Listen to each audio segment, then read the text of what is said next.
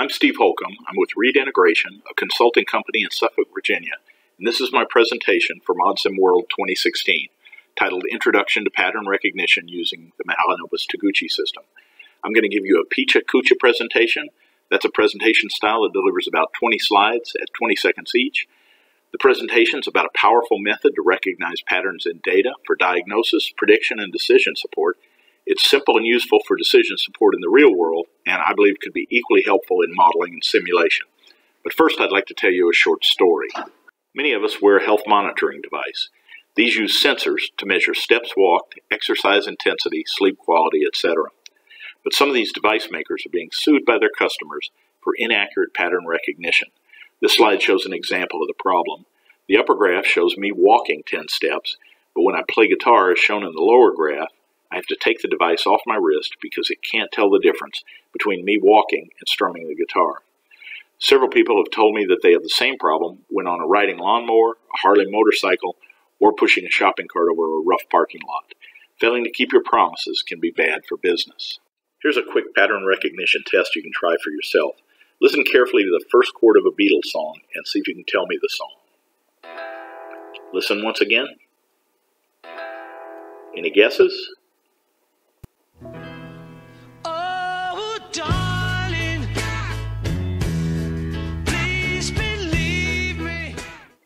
For the rest of your life, you'll probably be able to identify that song just by hearing the opening chord.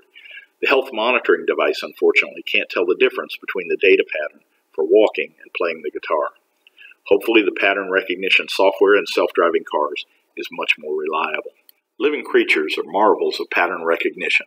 Some examples shown here include the dog Nipper in the painting his master's voice, being able to identify your car in a crowded parking lot with just a glimpse of a fender, trained FBI agents easily spotting counterfeit money, disease diagnosis by healthcare professionals, and recognition of faces from a very early age. So who is Mahalanobis Taguchi?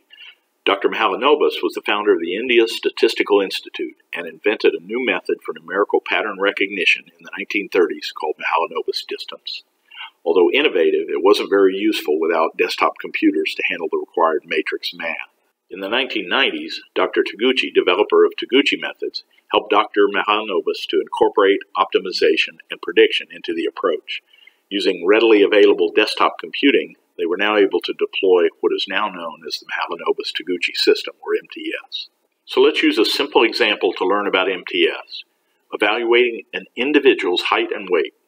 If the blue bell curves on this slide represent the height and weight of everyone on planet Earth, we could ask if an individual is where they ought to be.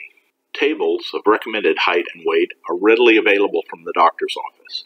If graphed, those tables might look like this. Data points inside the red oval represent healthy or normal conditions of height and weight. Each new individual can then be easily evaluated as healthy or not healthy. That's because the graph has provided us with two important things. First, we have a reference point from which to measure, the center of the healthy space in the red oval. And second, a measurement scale defined as the number of healthy space diameters away from the center, with 1.0 or less being healthy. An individual's health is then evaluated as the number of healthy space diameters they are from the center of the healthy group. It looks like about 1.75 for me. Now, let's learn about the MTS process using a more complex example with 4 parameters instead of just 2. In this example, we'll go quickly through the 4 steps of MTS as shown here. For our complicated example, we'll use gender, height, waist, and waist size to generate a normal space, confirm the discriminating power of our new measurement system, identify critical parameters, and optimize and implement the optimized measurement system.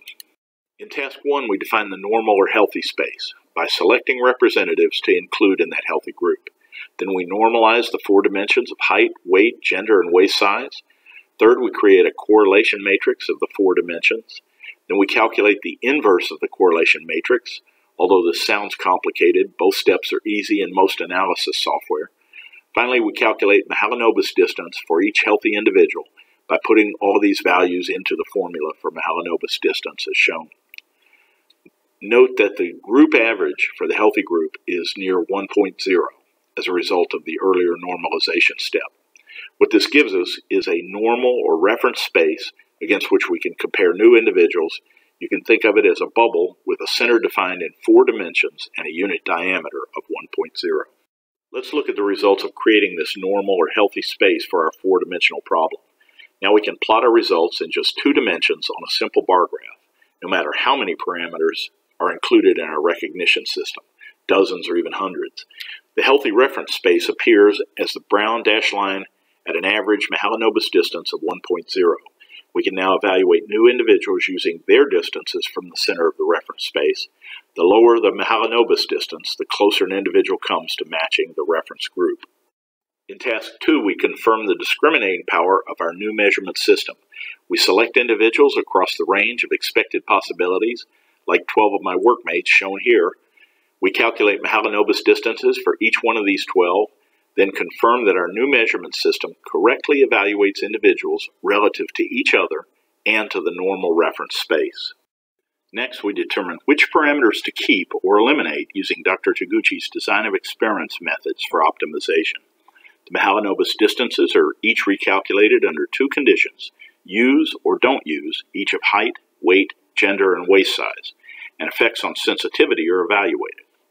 We see that sensitivity is greatly improved by eliminating height from our analysis, as shown by the blue bars in the bar chart. Not only is sensitivity improved, but we decrease the amount of data that we must process and store. Here's another illustration of why it's important to identify critical parameters in our new measurement system. If we add just one more variable, shoe size, to the calculation, the pattern recognition sensitivity is seriously degraded. We can now no longer tell the difference between new individuals, the brown bars, and the original reference group shown as the blue bars in this slide. One last slide in our effort to answer the all-important question, does this data make me look fat? This slide shows the Mahalanobis distances calculated across a range of typical body dimensions. Perhaps you can find values in the table that are close to your own to see how you compare to the healthy group defined by the medical profession.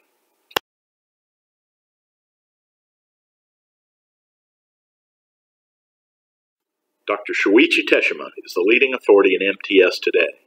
This flowchart from his latest book shows the MTS analysis process for all 7 possible situations.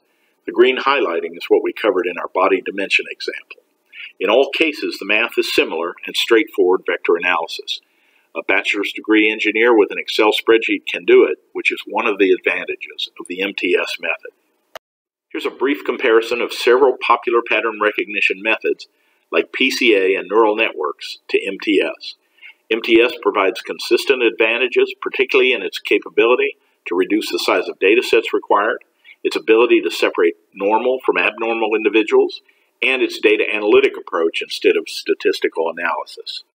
Now let's look briefly at a few examples where pattern recognition is needed and MTS is being applied. One of my recent clients provides software to monitor health of power plants and machinery. They want to move beyond just reporting pressures and temperatures to accurately predicting future failure. Candidate selection is an innovative application of MTS. Here's an early version of an IT company's employment survey. For the highlighted questions on the slide, can you guess whether to use or don't use? MTS analysis told this company that they would make better candidate selections if they use appearance, don't use the karaoke question, don't use the comics question, use draw or paint, use shirt buttoning, use gender, but don't use age.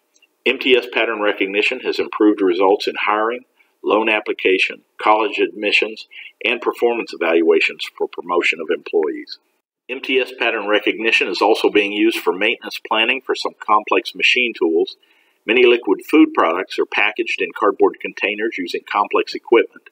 Downtime for maintenance, like cutting head replacement, is costly, and operators want to accurately predict remaining useful life in order to maximize profits. Many pattern recognition problems involve waveform data, like this walking data. When we have waveforms, we can measure what Dr. Teshima calls variation and abundance.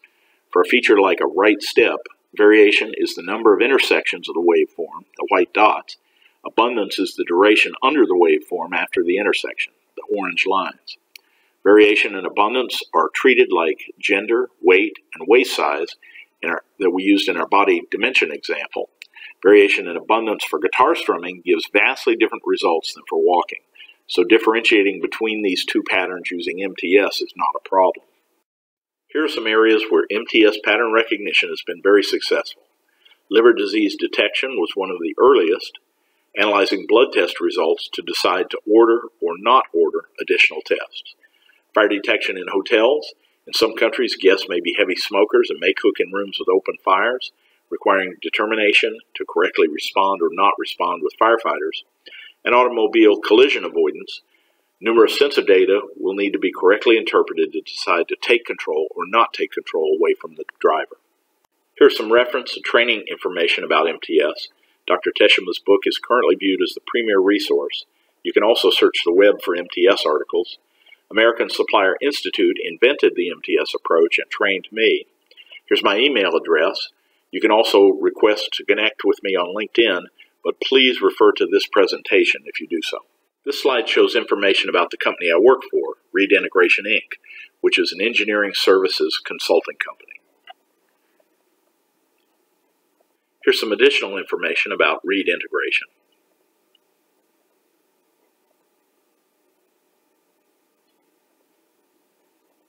This last slide offers a suggestion for how to get the most out of attending a presentation like this one. After hearing the presentation, ask yourself and write down a plan for what you intend to do with this new information that you've learned within 1 week, 1 month, and 1 year of today. It might include things like reviewing your notes, searching the web for more information, purchasing and reading a book, or checking into training. Thank you for your attention. Best regards for great success.